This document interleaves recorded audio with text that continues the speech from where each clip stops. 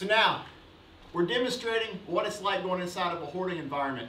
We're simulating the hoard with the pallets. If an occupant is alerted to the fire, they're going to find the path of least resistance, or the goat path, as the hoarding folks call it. So as a firefighter, your prime location to carry out a search inside of heavy contents is inside this pathway. First things first, we got to control this door. Door open, more fire. Door closed, less fire. It's just that simple. When we're searching, we're going to use a triple threat of orientation. Number one, I'm an orient officer. I've got a doorway right here.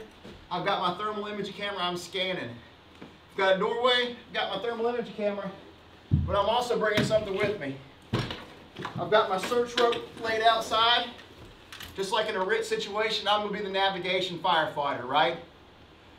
If we're a two-man team, my searching firefighter is already gone. We're going to stay in this pathway. This is where the occupant is shielded from the heat. It also, we need to keep in mind that if we're beneath the neutral plane and the stocks are this high, we're not catching the true environmental conditions. That's why scanning with this tick becomes more important. As we advance the search, we want to keep our head high. I'm directing this firefighter. This part is not off limits. It's just going to be harder to search. Can you raise up over top the hoard to search? Absolutely. It all depends on how hot it is. You may need to raise up and scan. What we're looking for is outlines of faces, outlines of fingers. Because remember, if Mama or Papa is laying in there, they're going to be surrounded by crap, literally or figuratively. Something else, when you're scanning in hoarding conditions, as we're making our way through the pathway now, if I'm the navigation firefighter, I'm no longer oriented because I left my door, right?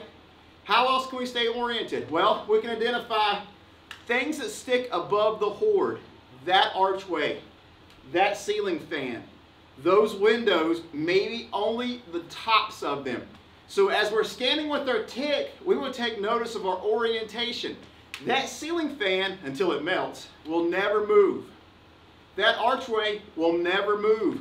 This stuff can move, can fall, and can disorient us.